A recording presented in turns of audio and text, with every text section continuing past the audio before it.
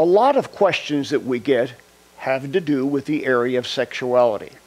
And Sasha in Sydney has one such question. I want some clarity on the topic of sexuality and what it means for Christians. Is premarital sex a sin? And if so, why do demons not very often claim legal right to be in someone for their sexual immoralities? What do you do if you're dating a Christian guy who has had premarital sex and is not regretful about it? 1 Corinthians has a very clear instruction for you, Sasha, and any others who are engaging in premarital sexual activity. 1 Corinthians 6:18 says, flee fornication. Now, fornication is the term which is used to describe sexual sin.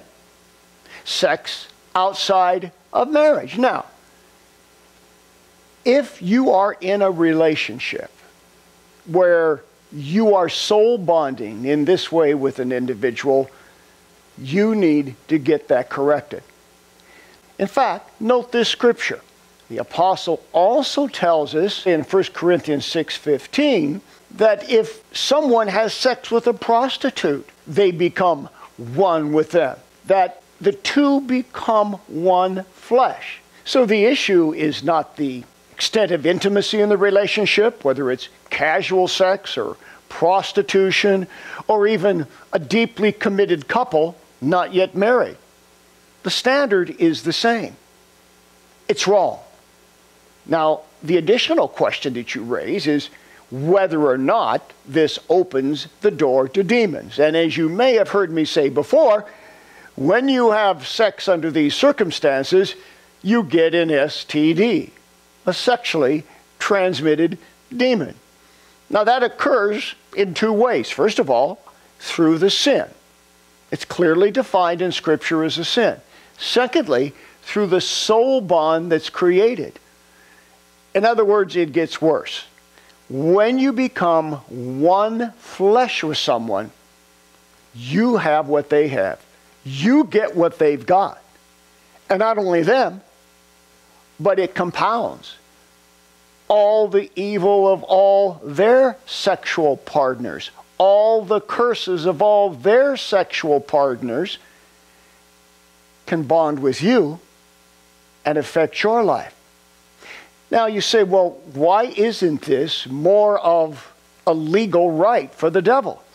I'm not quite sure why you asked that question, because in my experience, in the ministry that I do constantly, I see it over and over again.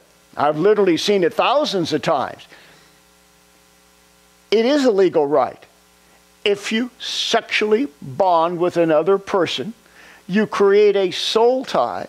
The two become one.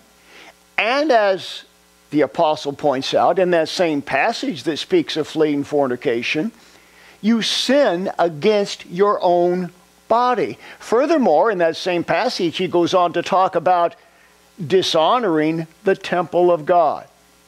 So there's a lot of disobedience taking place here, and a lot of demonic open doors that are making you vulnerable to some very serious potential problems. If you're dating a guy, as you described, who's had a lot of premarital sex and he doesn't have a problem with that, I have some advice. He needs to really get right with God very quickly and live a morally pure life, or you get rid of him. In fact, you don't wait for him to get right with God. You get rid of him now. If God should restore the relationship later because he gets his life cleaned up, that's another thing.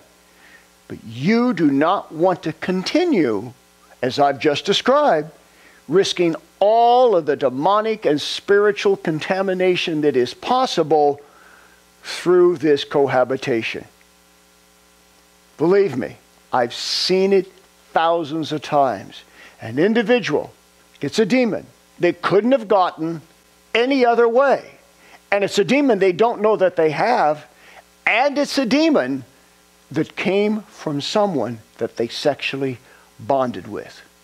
That's why the Bible says, stop Stay away from it. Flee fornication. The most frequent demon that I deal with is the spirit of Jezebel, the most prevalent evil spirit of our age. This demon wants to destroy your health, your finances, your marriage, your family, and your church. Learn the tactics of Jezebel throughout history and in the time in which we live. My book, Jezebel, Defeating Your #1 Spiritual Enemy, is your key to overcoming this demon, which is more prevalent than at any time in human history. Get your copy today. Jezebel, Defeating Your #1 Spiritual Enemy.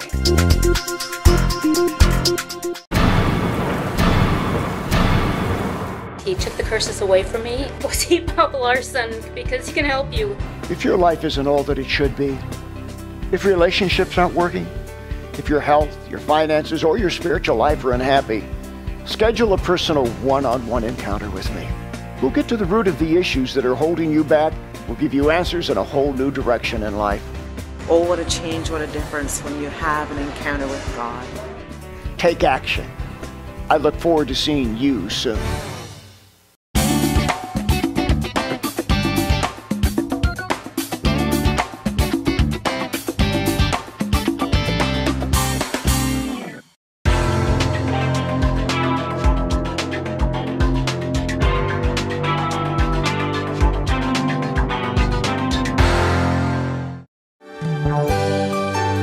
We encourage your support for this worldwide outreach to do what Jesus did. For the latest information on resources, seminars, conferences, training institutes, retreats, and international missions, go to boblarson.org.